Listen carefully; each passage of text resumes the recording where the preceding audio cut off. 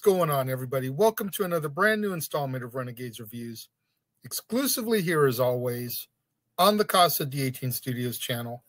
I, of course, am your host, the Renegade J.J. Williams, and today we take a look at a 1960 Hitchcock classic, which many people feel is the birth of the slasher films.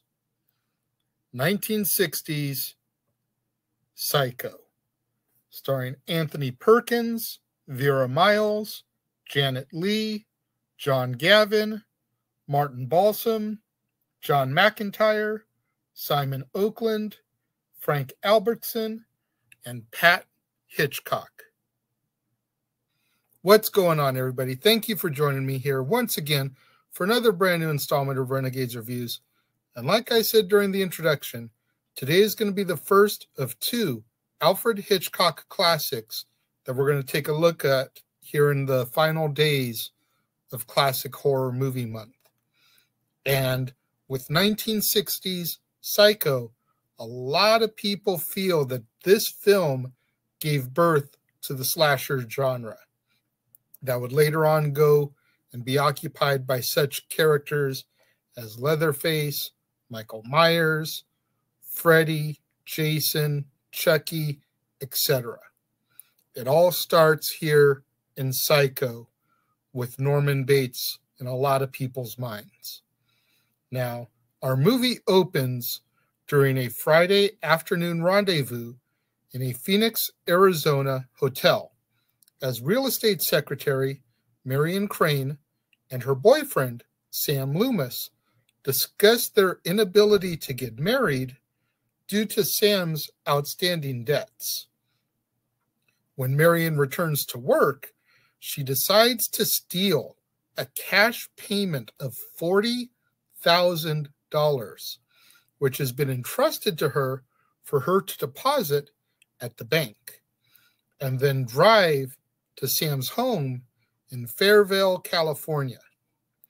En route, Marion hurriedly trades her car in, arousing suspicion from both the car dealer and a California Highway Patrol officer. Marion stops for the evening at the Bates Motel, which is located off of the main highway, and kinda hides the stolen money inside of a newspaper. Proprietor Norman Bates descends from a large house atop of a hill overlooking the motel, registers Marion under an assumed name that she uses, and invites her to dine with him for dinner. When Norman returns to the house, he has an argument with his mother, which Marion overhears regarding her presence there. Norman returns with a very light meal and apologizes for his mother's outbursts. During dinner, Norman discusses his hobby as a taxidermist, his mother's illness, and how people have a private trap that they want to escape from. Marion decides to drive back to Phoenix in the morning and return the stolen money. But as Marion showers that evening, a shadowy figure appears and stabs her to death. Soon afterward, Norman's anguished voice is heard from the house, yelling, "Mother, oh God, Mother, blood, blood." Norman then cleans up the murder scene, puts Marion's body, her belongings, and the hidden cash inside of her car, and sinks it into a swamp near the motel. A week later, Marion's sister, Lila, arrives in Fairvale, tells Sam about the theft, and demands to know Marion's whereabouts. But Sam denies knowing anything about her disappearance. They are then approached by a private investigator named Arbogast, who tells Lila and Sam that he has been hired to retrieve the money. Arbogast discovers that Marion spent the night at the Bates Motel and begins to question Norman, whose nervous behavior and inconsistent answers begin to rouse Arbogast's suspicions. When Norman implies that Marion had spoken to his mother, Arbogast asks to speak to her, but Norman refuses. Arbogast then updates Sam and Lila about his findings and promises to phone once again in an hour.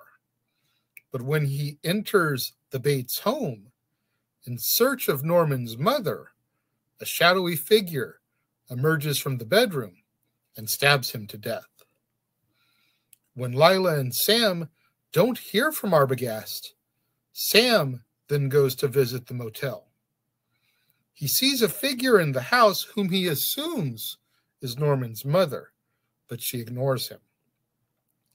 Lila and Sam then alert the local sheriff, who tells them that Norman's mother died in a murder-suicide 10 years earlier. The sheriff concludes that Arbogast lied to Sam and Lila so that he could pursue Marion and the money.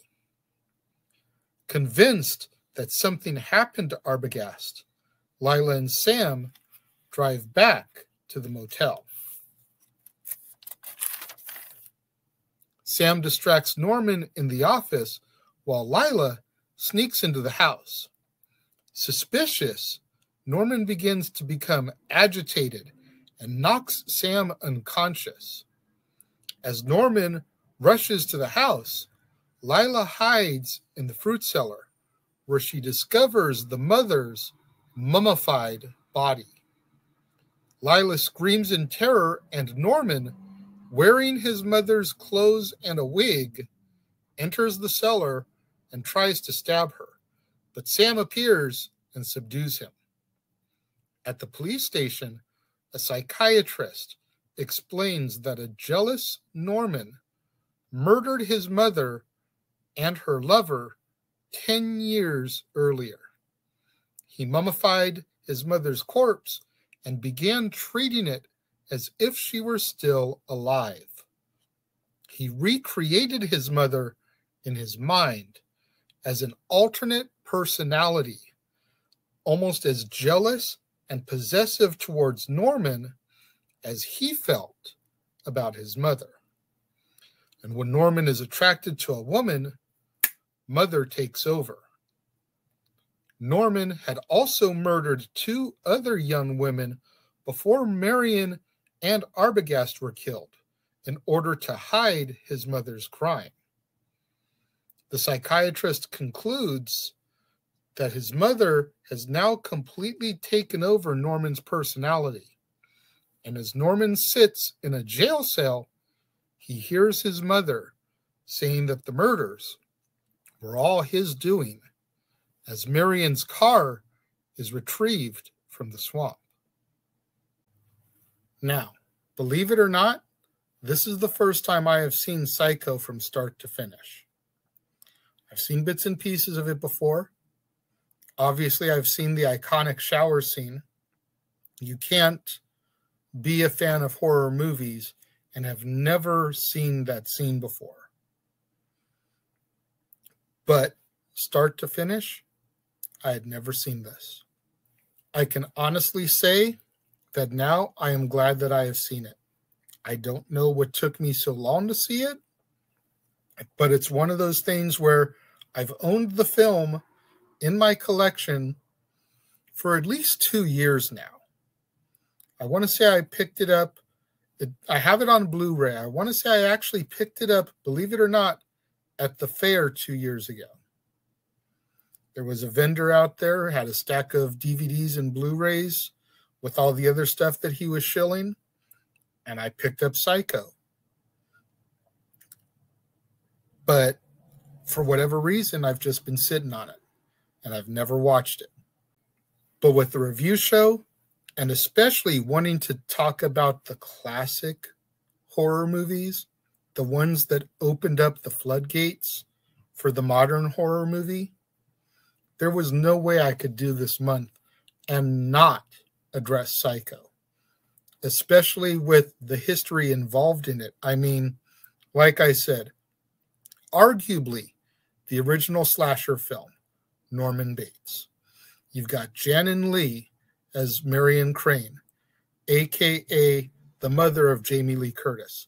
You have a character named Sam Loomis, who would also be the character named for the doctor in Halloween, which starred Jamie Lee Curtis. You've got all these little nuances about this film. Hitchcock, arguably at his finest. And that's saying something because there are a ton of great Hitchcock films. We'll get to another one here in a couple of days. But arguably Hitchcock at his finest. I thoroughly enjoyed this film. I'm curious, though, why it took 20-something years for there to be a sequel. Personally, I don't think there should have been a sequel. I think Psycho is a great one and done. But there was a Psycho 2, 3, and 4, all with Anthony Perkins back in the role of Norman Bates. Pick up the timeline from here. I'm just curious, though, with the fact that they did a sequel, why so long in between? Curious. Wish I could get the answer to that. Regardless, though, when it comes to my ranking of Psycho, I think I can say wholeheartedly I give it 4 out of 5 stars. Only reason I'm not going to give it higher is because this was my first time seeing it start to finish. So for all you guys out there that hold Psycho as a 5-star film, don't come after me. But since this is my first time seeing it, 4 out of 5.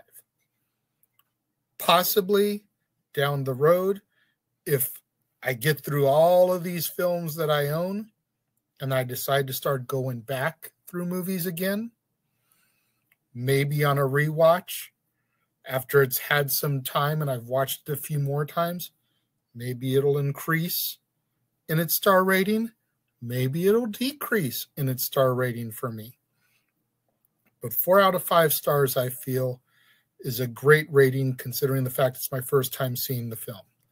What do you guys think of Psycho? Let me know. Those of you that have seen it before, leave your thoughts and comments over here if you're watching the premiere, or if you're watching on demand later in the day, leave your thoughts and comments down here. Whatever you do, though, when you get out there on the social media, let's try to get those hashtags trending. Hashtag Casa D18 Studios, hashtag Renegades Reviews, hashtag Renegade Returns, and of course, the ever popular hashtag Shenanigans. We interrupt this episode of Renegades Reviews for an important announcement about merchandising. Merchandising? What's that? Merchandising. Come, I'll show you.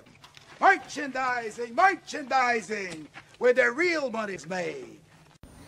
Make sure you go over to teespring.com/stores/Jeff Meacham Network for all the t-shirts you see here from the West Coast professor, Jeff Meacham himself. You can get shirts for the Jeff Meacham Network, Talk Wrestling, as well as the red and gold Meachamania shirts. And while you're there, don't forget to get your shirts of the Casa D18 Studios Brotherhood, the Dads on Wrestling shirt, the Renegade JJ Williams, Statboy Sports Bar, and the hashtag StatBoyApproved shirt. Make sure you go over to teespring.com/stores/Jeff Meacham Network and score your shirts today. Make sure you guys tune in tomorrow, right back here on the Casa D18 Studios channel, for another brand new installment of Renegades Reviews, when we stick around the year 1960 and we discuss another film which sadly is in the public domain, the original Little Shop of Horrors, starring Jonathan Hayes, Jackie Joseph, Mel Wells, Dick Miller, Myrtle Vale, Wally Campo, Jack Warford, and in his 4th movie, Jack Nicholson. You're not going to want to miss out on that one tomorrow. Right back here on the Casa D18 Studios channel. Right back here on an all-new Renegades Reviews when I get into the Little Shop of Horrors. To all my loyal fans and viewers out there, tuning in for the premiere, leaving your thoughts and comments over here, thank you very much. I greatly appreciate each and every one of you. Likewise, all my loyal fans and viewers that tune in a little bit later in the day, watching on demand, leaving your thoughts and comments down here. Thank you very much. I appreciate each and every one of you. I appreciate all my loyal fans and viewers who tune in on a regular basis. Show me that love. Show me that support. Going back to the archives, digging up the old episodes of Renegade of Wrestling, Dads on Wrestling, Stat Boy Rants, After the Bell with Jeff Meacham, the original run of Renegades reviews, revisiting those, rewatching them, helping to boost up my viewership hours so I can eventually get monetized and start earning some money on this endeavor. Thank you to each and every one of you who tuned in and joined me here today, and I will see you guys next time.